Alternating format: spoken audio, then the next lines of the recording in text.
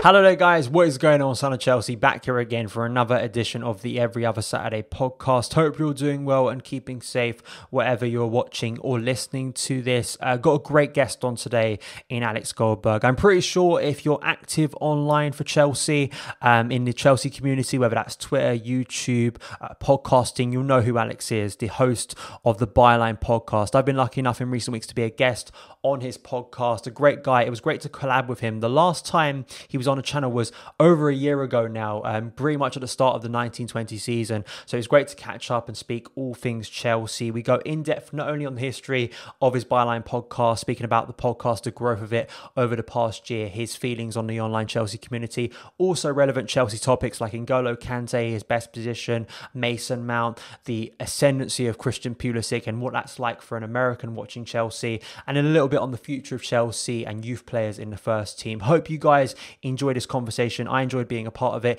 If you did, please give this video a like. Also rate and review if you're listening to the podcast unedited. But I hope you enjoyed the conversation. Let's get to it. Okay, so Alex, thank you so much for joining me on the channel today. I think it's been over a year since we collabed on the channel. So much has happened and changed, not only in terms of Chelsea and football, but just the world in general. And of course, I have to say thank you as well for getting up so early, American time. I don't know if people can see this on the channel, but it's obviously quite dark there, about 5-ish in the morning for you, about 10 in the morning for me at the time of recording. So thank you for that. How has it been for you over the past year? Because the Byline podcast has exploded over the past year. I mean, I've been very lucky recently to be a guest on the podcast, and you've got some amazing guests on there. Sort of your trajectory in terms of getting bigger in the Chelsea community and really growing your platform. How's it been? It's been great. It's great to be here, by the way, Daniel. It's good to be back on. It's always nice to collaborate with you. Yeah, it's been really, really good.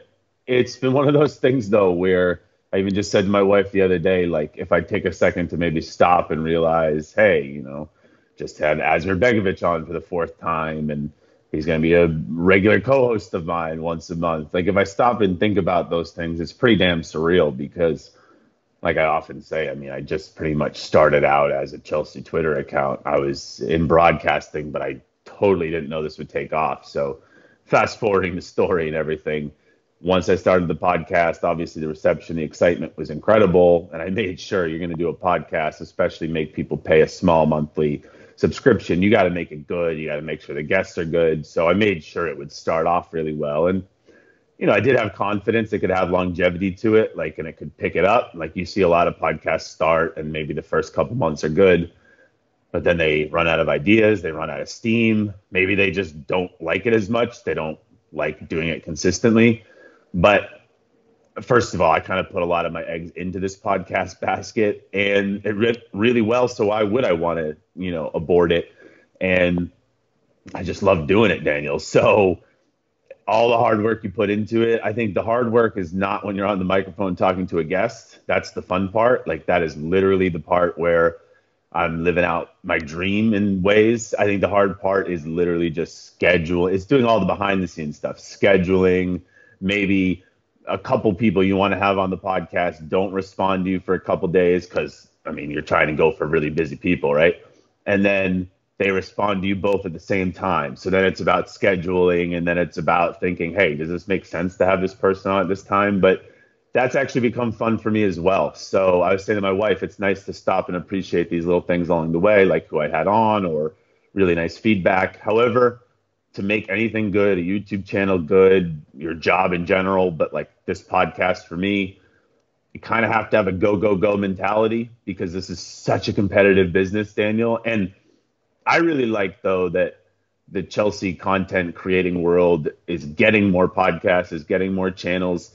I do view it as competition, but not really, because I feel like all the new ones popping up have their own allure, have their own uniqueness, also are usually bringing something positive to the community. So actually, it just makes me better. And I really think overall, we just need as much great content as possible. So it's going great for me, but I also kind of like the way that maybe it's spilling out into the Chelsea community in general. So yeah, it's been a great ride. I definitely agree with that. And what I like about your pod is sort of the mix you have of these amazing guests, whether it be, Harry Redknapp, Asmir Begovic, sometimes getting players sort of family involved as well in terms of getting the background to some of these players in terms of Chelsea. We were just, speaking about certain guests you may be getting on the channel soon, and it's exciting. But I also like not only getting on those really exciting guests, whether they be journalists as well, but also mixing that with Chelsea creators and Chelsea fan voices as well. I think there's a nice balance, and you could probably, just because you're getting the big guests that sort of attract a lot of attention, I like the fact that you've always sort of stuck to the thing that you're a part of the Chelsea community and you want to give a voice to Chelsea creators as well. I think that's a real positive too.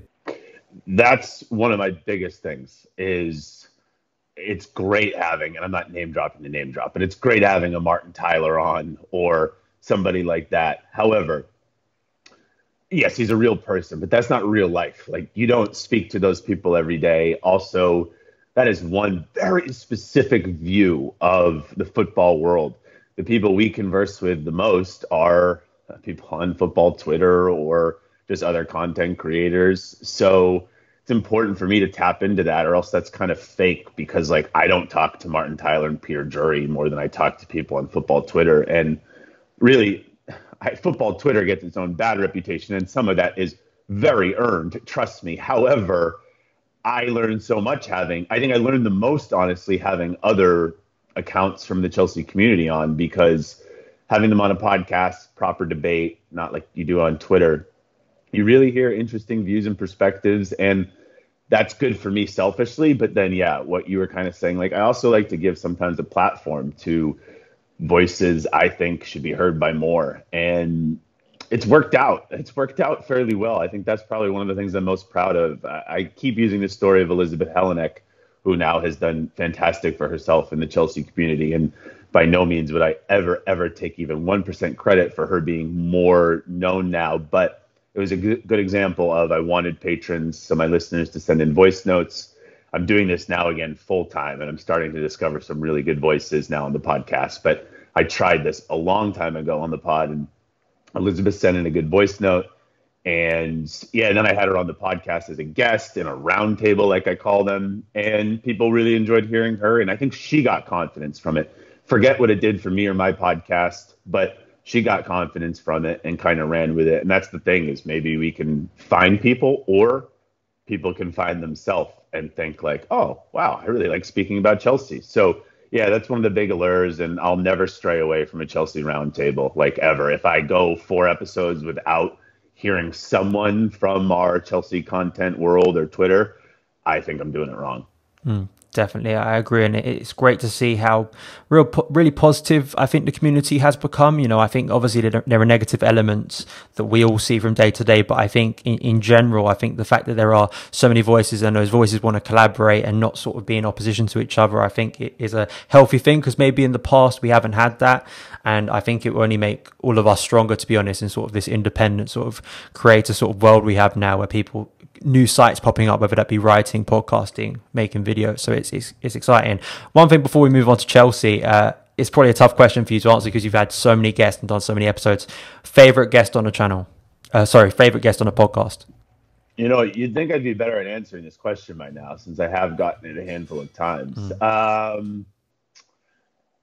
right, my cop-out answer will be Demba Ba. And it's just the easy answer for me, because, I mean, obviously I was excited to speak to somebody who I really liked as a player. I truly did. But also, he's 1 degree away from Eden Hazard and some of our favorite people. Like, he and Eden are great friends. And Demba always, to me, just as a fan viewing on the TV, he always seemed to me like a likable person as well, not just like a player who was fun to root for. Dare to Demba, that whole phase.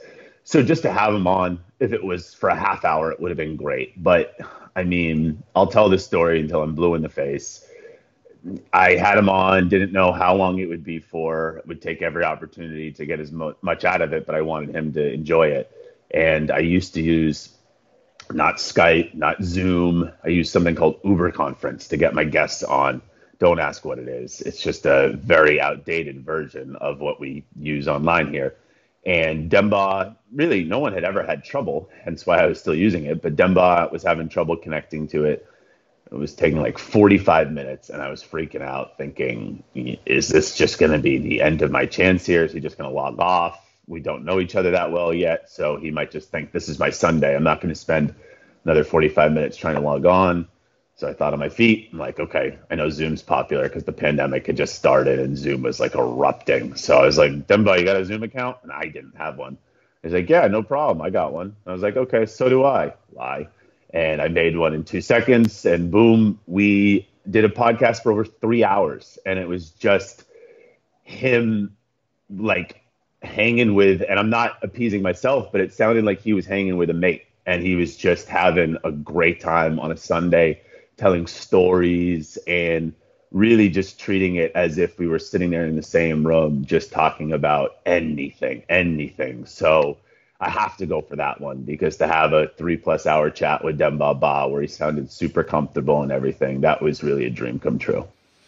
Yeah, Demba Ba, I mean, he's one of these players that I think, when you actually look at the amount of time he was at Chelsea, it's one of these weird things with football where you may not be like the best player at the squad, you may not have the most talent, but with the way football works and the narrative of football, you can score massive goals and be remembered forever, even if you didn't score as many goals as some other players. And the fact that he scored the goal against Liverpool, the fact that he scored the goal against PSG, I think there'll be so many memories for Chelsea fans because he was involved in big moments. I think like Michy Batshuayi is sort of the same thing. He'll always have the West Brom goal for him in his Chelsea career. And I think that's an amazing thing. But it's nice to know that footballers, where we sort of sometimes can see them as sort of out there and not, connected to the real world, that, Demba Ba, real guy, real person, and he gave you the time to sort of speak like you were a friend. And I think that's really cool. One person I think we're both fans of, or at least supporters of very vocally on social media, is Mason Mount. And I know, in terms of actually sort of speaking about your Twitter career, your career in terms of podcasting and broadcasting, speaking about Chelsea, would you say that like Mason is the player you've been, I guess, as most like vocally supportive of the most, with like hashtag Mason Mount Monday, and seeing his career not only in terms of Derby and Chelsea, but before that with Vitesse and growing in the academy? I mean, it really has been an amazing few years for Mason. Yeah, I mean, listen, I am at this point very not afraid of just speaking my mind, and I'll back whoever the heck I want to back. It doesn't matter what trend is going on in social media. So probably Mason's the one that I've kind of attached myself to the most. But I will just say quickly, some of that has been totally run with on Twitter on its own. So I would say for people who maybe don't like me or don't like my style, they want to try and attach Alex Goldberg and Mason Mount at every turn, which is probably a little too much, because if you have followed my account for a few years, sure, I speak about Mason when I think it's appropriate, which is often. I won't hide from that. And I'll do actual serious posts about Mason, but I'll also do ones like Mason Mount Monday. So yeah, I love Mason. I'm close with the family. I mean, I love Mason. However, I mean, I've been obnoxiously loud about Reece James for a few years now, like obnoxiously loud about Reece James. And I always wonder, well, why do they not tag me with Reece? What, just because more people universally agree that Reece is ready for it? Because Reece is cooler? Because Reece appeases the younger demographic a bit more and Mason doesn't? So they don't want to say that I ever was a fan of Reece way before everybody else was. So listen, I'm not looking ever for credit. It's just funny to me that it is marketed as if I only talk about one player, which is a little ridiculous. Like, once again, Callum Hudson-Odoi, who is the most annoying, and I'm not giving myself any credit, but who is unbearable that sorry season talking about Callum Hudson-Odoi? Alex Goldberg was unbearable. He was annoying, obnoxious beyond belief talking about Callum Hudson-Odoi. And that's never wavered. When that whole thing happened the past few months about Callum and Bayern and Frank and Callum, got all these messages going, where's your energy on Callum these days? You just changed it because you're too loyal to Frank and Mason and not Callum. What? I do Callum tweets every week. I love Callum. I'm always, between me and you, like, close with a little bit the family as well. Like, I love Callum, absolutely. So yeah, I would say in short, Mason is probably the one that I just feel like, yeah, if there had to be one, I've hitched my wagons to him, and I'm proud of that. And yeah, I think that when you back Mason Mount, Daniel, I think you can probably relate to this. When you back Mason Mount, you're kind of in it for the long haul. Because if you have belief in the player and you also understand his mentality, like I have no fear about backing Mason Mount the way I back Mason Mount, because I know that in the long run, Mason Mount will make me look good. That's it. Yeah, I think the thing with Mason, and it's frustrating. You see it a lot recently. Of course, there's been a lot of. I spoke about this with Matisse, my last guest on the channel, sort of about sort of this debate and conflict between Mason and Callum on Twitter, and it's just, I mean, it's so toxic and it gets really tiresome. But as you were expressing there, in terms of people, when you support one player, people read that statement and think that you're sort of not supporting other players, and it's just it's such a straw man argument. You can't support Pulisic if you support Hudson-Odoi. You can't support, I don't know, a number of players if you support Mason Mount. Kovacic is kind of the new one, right?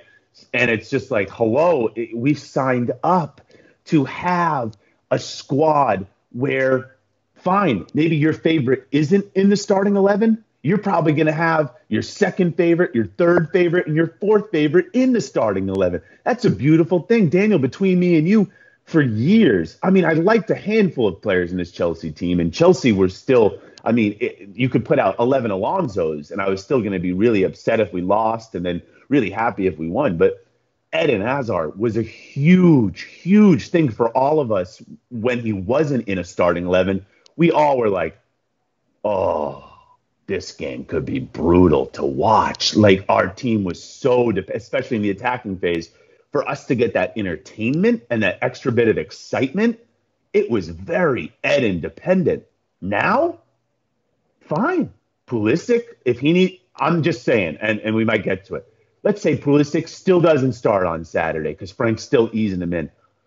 We probably have an extra positive that could come from that. We want to see Pulisic, but maybe it means Callum gets another start, right? Like, we're in a different era where we need to understand that it can't be this player versus this player. When they're all quality players, let's just enjoy it together collectively. Well, and also, I think personally, I think I've opposed for years now, any sort of abuse to players, and it's just so weird. It's like, just because I'm opposing abuse to one player doesn't mean I'm sort of supporting the other. I mean, I remember writing pieces about sort of defending Jorginho at sort of the height of the toxic days under Sarri, and it's just weird. And it's the same with Morata and Bakayoko. I've gone on this on my channel a lot of time, but it's weird. But I think with Mason, I mean, I always say this when I get questions about Mason, and recently about his positioning and sort of where he should be in the team and will he fit in the team. My answer to the question has always been, Mason will find his way into this team, don't worry, because Lampard trusts him. I mean, to me, he very much symbolises the best of Lampard's Chelsea. Would you agree with that? Because I think he's such a great symbol for what Lampard wants to do with Chelsea. Yeah, I was thinking yesterday that having Mount out there, and it's still nothing that some of Twitter wants to accept, but having Mount out there, even let's say he's playing out of position, first of all, Frank's going to find a couple positives from him being in said position, whatever that position is. Say it is right wing, right? Well, Frank will say, and by the way, people need to understand, Frank understands that Mason's preferred position is an 8. That's not news to Frank Lampard. I think sometimes Twitter wants to pretend like Frank doesn't even know that about Mason. Of course he knows that. Well, he played him there at Derby, didn't he? He played him at a number. He had the number 8 shirt at Derby.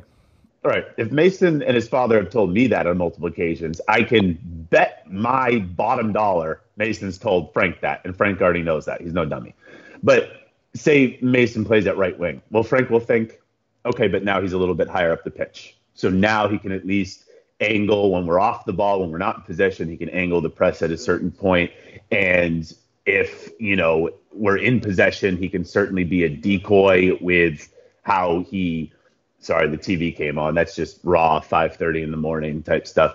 If we're in possession, people need to understand Mason's very smart about where he shows for it. So you want Kai Havertz in the 10, right? So that's great. Mason at right wing, that's not ideal. However, Mason's positioning often, if he is not receiving the ball, it's almost decoy where he's creating space for others. And if he is showing for the ball, he will try and show in pocket. So Frank views having Mason out there as a positive in so many ways. And of course, on Twitter, it gets chalked up as, oh, just because he's a chicken with no head running around and that's all it is pressing. No, I mean, it really are small things, but a lot of them that he brings to the team every time he's out there, no matter what position he's in. So I think, Daniel, to answer your question, are they just kind of a better team with him out there? Is he kind of a representation of Frank's football?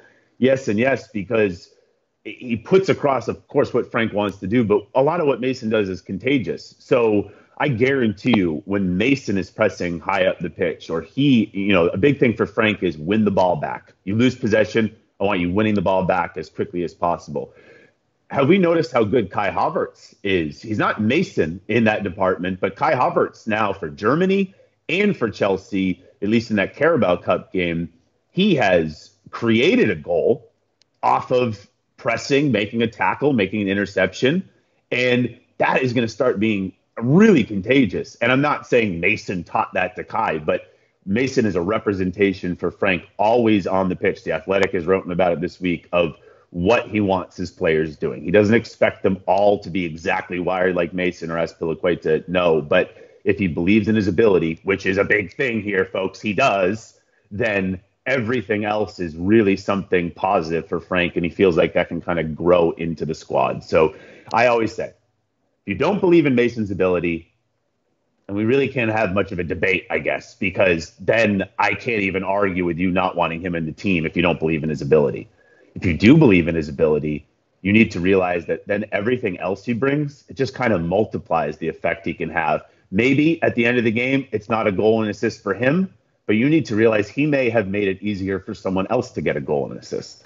I think that the thing is with Mason, and it was so apparent last season when he wasn't in the team, how the energy level of us just significantly dropped. I mean, I think it got worrying at a point because you never want to sort of be a lopsided team and rely on just one player. Same thing, quickly to interrupt you, same thing happened at Derby. The season Mason had an ankle injury. So, I mean, his one season at Derby, he was fit for most of it.